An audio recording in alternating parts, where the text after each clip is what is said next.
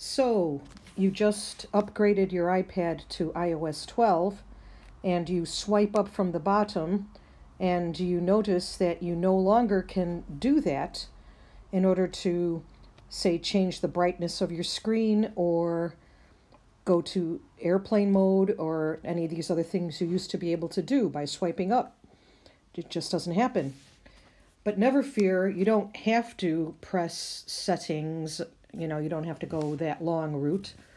Just take your finger into the upper rightmost corner of your screen, swipe down real fast, and there you see just what you always used to see. You can change the brightness, turn on airplane mode, do screen mirroring if you're going to look for Apple TV, and even do screen recording, which is what I'm doing right now. And by the way, in order to get the sound to work on that, you have to touch and hold it, and then you can see at the very bottom, microphone on. It defaults to being off, so you have to turn it on. So there's a few tips for you. Thanks.